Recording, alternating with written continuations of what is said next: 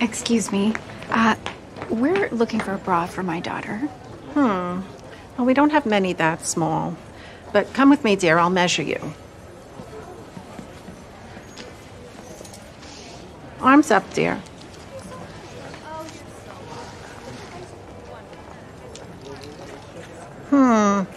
Barely a 28. Not even a double A. Your best bet is going to be to go with one of these grow bras here. So one day when you do grow, it'll grow with you. Okay. Thank you very much. Sure. Thanks. We'll just go try it on.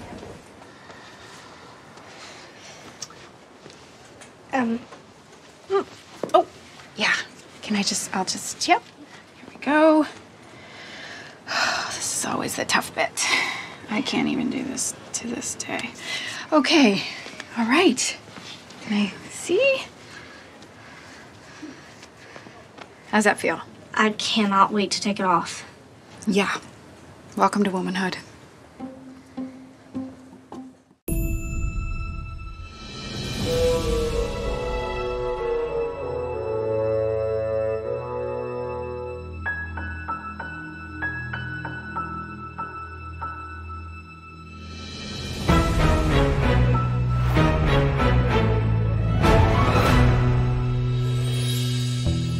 Are you there, God?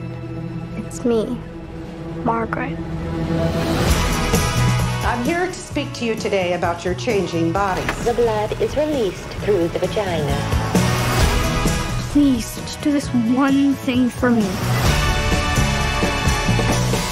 Let me just be normal and regular like everybody else. Just please, please, please, please, please, please, please. What I feel, I can't say. I've decided I want you to join my secret club.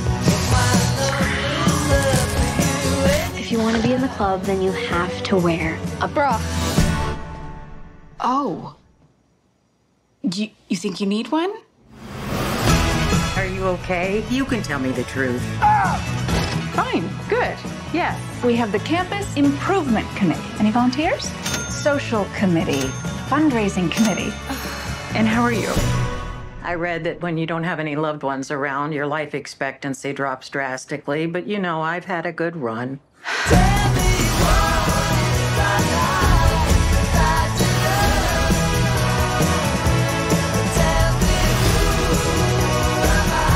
Gets tiring. Trying so hard all the time, doesn't it? I don't know if I want to do this, just so that we're ready. Please, God, let it be a lady.